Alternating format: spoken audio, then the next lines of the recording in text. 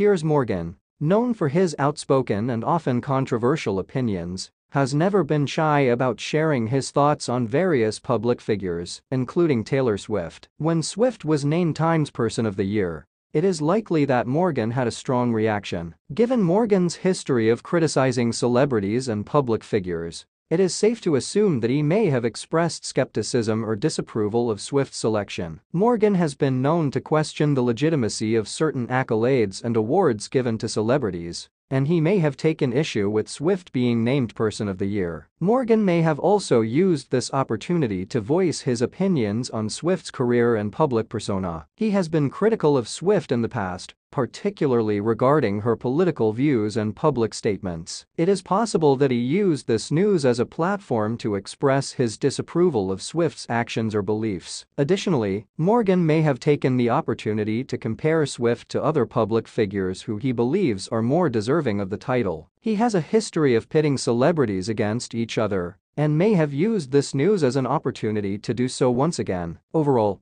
it is likely that Piers Morgan had a strong reaction to Taylor Swift being named Times Person of the Year. Whether it was through skepticism, criticism, or comparison to other public figures, it is safe to assume that Morgan did not hold back in expressing his thoughts on the matter.